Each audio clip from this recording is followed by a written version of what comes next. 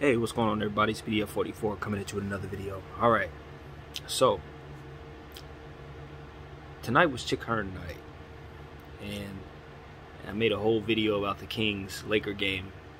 Didn't mention Chick Hearn night.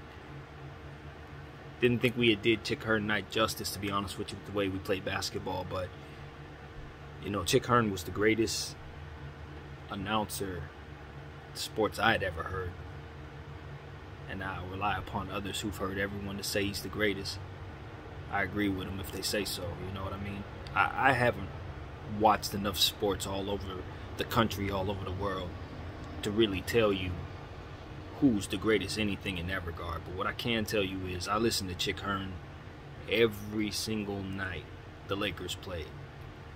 Sometimes when, you know, they would have games on NBC or what have you, you know, I would mute those guys and I would turn on the radio to listen to Chicken Stew, you know, with my mom, and then we would just sit there listening, you know what I mean? And you got to understand, Chick Hearn would make it so that you understood what was going on, even if you were listening to him. He painted a picture in such a way, such in a fast and efficient way, that he could follow every single aspect of basketball, and you will know exactly what's going on.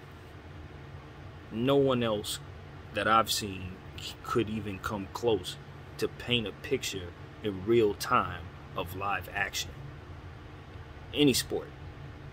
Like, you gotta understand the skill I'm trying to describe to you. The dude was an artist.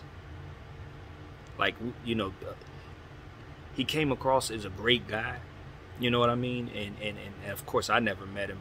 But to listen to him night in, night out, he always gave off good energy. You were happy to hear from him. You know what I mean? He had a wonderful family structure. You know, his wonderful wife, Marge, who was also very visible and very active. You know what I mean? Around Laker Nation. So we all, as Laker fans, you know, growing up in this city, we had a very strong affinity for the Hearn brand, the Hearn family, and Chicky, just a person, you know what I mean? And how he made us feel listening to him do what it is that he loved to do.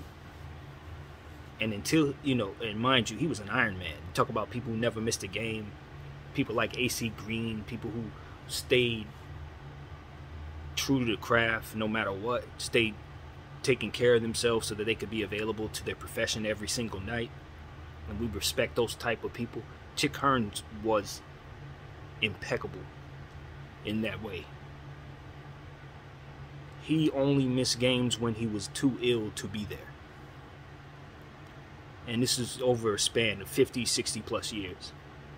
Like, we're talking about a legend who was not only gifted in what he was able to accomplish in his art form, like impeccably talented in his art form, but also monotonous in his grind. Do you understand what I'm trying to express? Like, the greatness that he displayed just from his position was equivalent to the greatness on the floor, which is why you see a banner represented up there. It's not just because he was just a Laker announcer. No, this dude was, he was that great at what he did. That's the thing.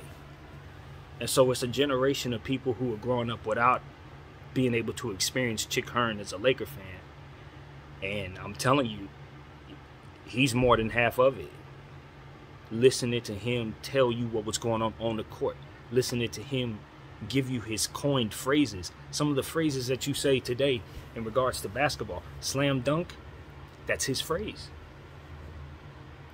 You know, there were other phrases as well that he came up with. But, you know, his favorite, you know, basically cutting you off to say the game is over. He had one that was just amazing, man. I'll try to recite it as best I can. But the doors are closed, the lights are out, the eggs are cooling, the butter's getting hard, and the jello's jiggling. You know, that's how we used to say it, and that meant the game was over. You know, and he was efficient too. I don't remember one time, not one single time, where he said that and we lost. I don't think so. I think he might have said it a couple times a little too soon, and we ended up in overtime, but we still got the victory. You know, that dude, he knew his basketball. His basketball IQ was also impeccable. That's another thing about him. He knew the game. You know what I mean? You couldn't get one over on him. He wasn't going to play no games. He treated everybody equally. You understand? You know, that's a big part of it. Growing up in the generation that he did, he was never accused of anything other than, you know what I mean? And people loved him. I mean, when it was his ceremony, time to celebrate his life, you saw everybody show up. All of the Lakers, all of the fans. He had a tremendous showing. A statue out there in front of Staples Center. And to this day, we still remember Chick Hearn as the greatest announcer ever. So I just want to make sure I made that very clear. Because, you know, he made sure he was in our household and touched our lives in our household every night for years and years and years, man. And so, you know, that's just what I want to do. I want to get up here and sing the praises of Chick Hearn, you know, Francis Chick Hearn.